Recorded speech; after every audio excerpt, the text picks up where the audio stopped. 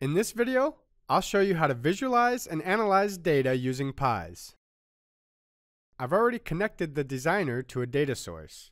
Add a pie by clicking on the button here in the ribbon. Drop the open field to the values section. The summary type is automatically set to count. In our case, that means the number of opened issues. Drop the issue type field to arguments and see how the different issue types break down. Now click on Edit Names in the Pies menu to create a new name that will be displayed in the dashboard's caption, as well as captions of specific pies within the dashboard. Let's look at how to change colors. Click the Edit Colors button in the Home ribbon to change a global color palette. In the dialog, specify the required colors for each issue type and click OK. The pie allows you to slice the displayed data by specified dimension values. Drop the product name field to the series section and you'll see how the issue types are further broken down by platforms. To filter the pie, use the Edit Filter button. Here, specify the required filter criteria and click OK.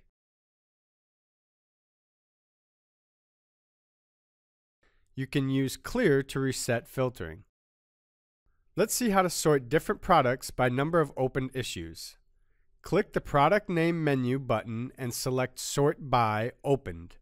Switch the sort order to descending. You can also use the Top End feature to limit the number of displayed pies as well. The pie also allows you to drill down. Go to the Data tab and press the Drill Down button.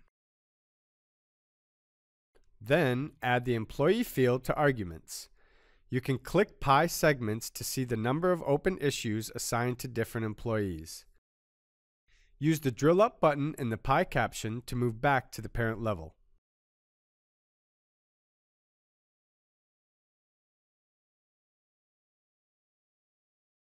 Let's see how to add some interactivity to this pie. Add a new chart dashboard item and use it to display the variation of open issues over time.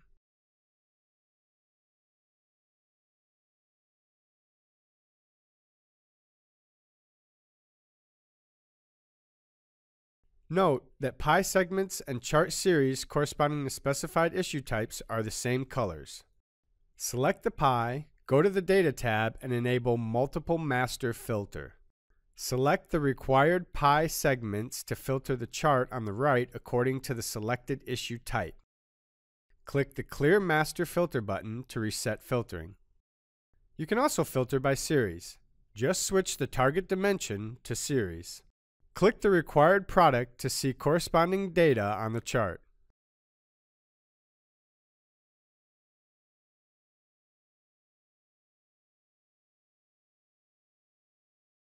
Let's look at different options that affect layout and style settings of the pie. You can arrange pies within the dashboard automatically. To arrange pies in a specific number of columns, use the Arrange in Columns button.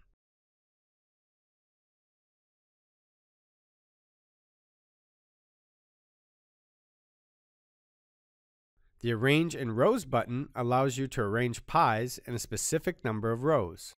The Data Labels allows you to specify values within data labels. And Tooltips allow you to specify values within tooltips.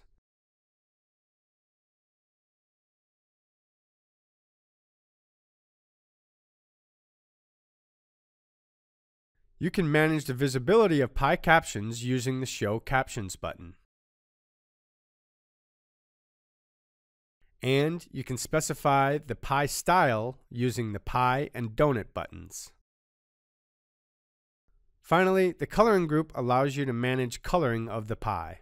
To learn more about this, make sure to check out the DevExpress Dashboard's coloring video. And that's it. Find out more about pies by clicking on the link below and checking out our documentation.